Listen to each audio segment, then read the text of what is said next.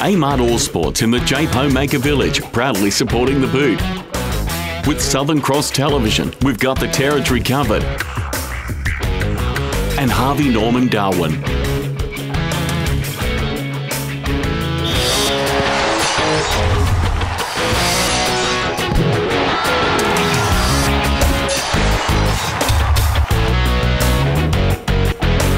Welcome to the boot. Round 2 of the TIO NTFL Premier League season had its share of upsets. Tigers mauled the Saints on Saturday afternoon. Nycliffe trailed by 13 points at the first change. This goal levelled the scores. 6 goals to Saints 3 in the second quarter, and Nycliffe ran off with the game. Ashley Duncan and Julian Lockwood kicked 4 each for the Tigers.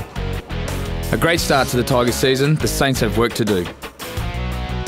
Out at Norbuilt Oval, the 7-goal third quarter blasted the Crocs to a win against the Magpies. Back at Gardens Oval on Sunday afternoon, the Tiwi Bombers struggled at first against the bigger bodies of Waratahs. Waylon Manson kicked 2 from 4 in the first quarter for the Warriors. The Tiwi regrouped and began winning the centre clearances to grab 3 quick goals. But the Tiwi attack stalled in the second, and undisciplined play cost them at least 2 goals. Waratahs leading by 26 points at the final break. The sky darkened, thunder rumbled, and the Tiwi upped the pressure. 40 metres out, he stabs at it, and I said, tell you what, that's an experienced kick. 2 goals from Jared Cunningham in the final minutes left the Tiwi 8 points short at the siren.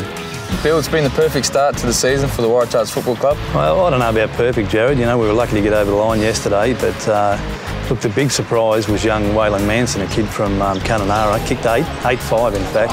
You're up against the reigning premiers this weekend in Wanderers Football Club. Any changes for the game? There's a fella from Melbourne that might be coming in for bowler. You know, there's been a lot of talk and speculation, and he's pretty keen to come up, so it'll be good for Darwin footy if he turns up and has a run this weekend.